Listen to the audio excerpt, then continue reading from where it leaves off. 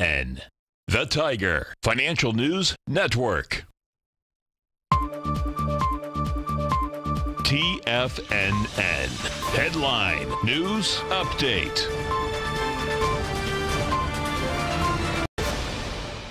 Hi everyone, this is Basil Chapman, the host of the Tiger Technicians Hour, coming up straight after this TFNN update. Noontime here. Dow's up 320 points at 25,645.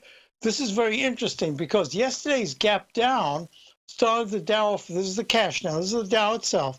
Gap down and it opens at 25,568, plunges down to 25,222. So that's a 300-something point decline from the opening price, which was a gap down from the fantastic Friday.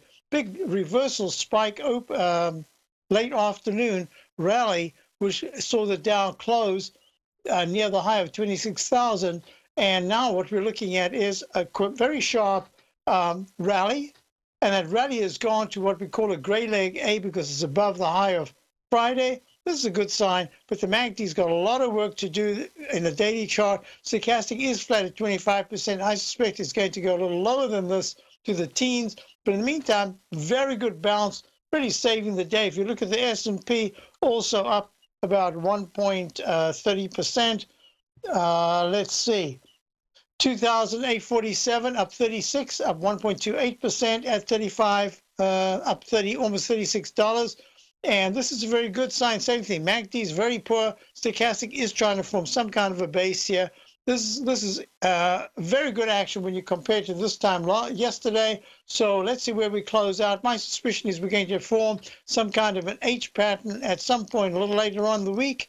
We will find some kind of bad news to force a decline, and that's the decline that's going to be very important. Is this something that goes on for most of May, or are we close to some kind of a pullback? I think in price, I think we've done a chunk of the work. In time, maybe not. Look at the QQQ, the NDX 100, trading up 1.48%. Very nice, up 263 at 181.22, but it is only modestly higher. I think the tech sector is going to have a little bit more of a struggle here, especially with this there's Apple. There's a bunch of things that are going on in the tech sector. So let's watch this one closely. The IWM is actually up very nicely here, but it hasn't taken out Friday's high.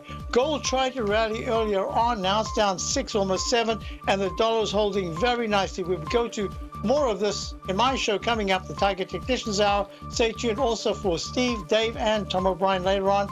In the meantime, stay tuned for my show, the Tiger Technicians Hour. See you soon. Otherwise, tomorrow at this time.